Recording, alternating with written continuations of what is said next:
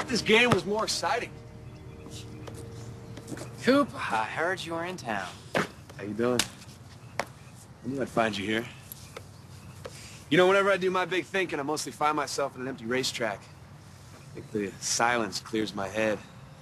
Me too. Suppose the circuit start back up, huh? For the drivers, 3 weeks. For me, it doesn't. I blew my ride. What happened?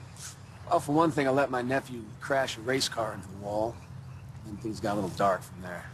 Sorry. Yeah.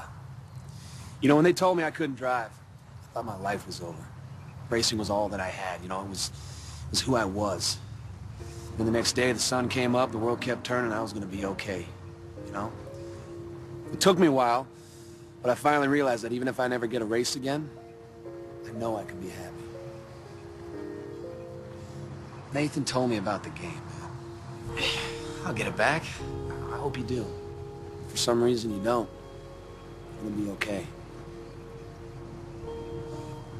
It's not what you do in life that matters, Luke. It's about who you are.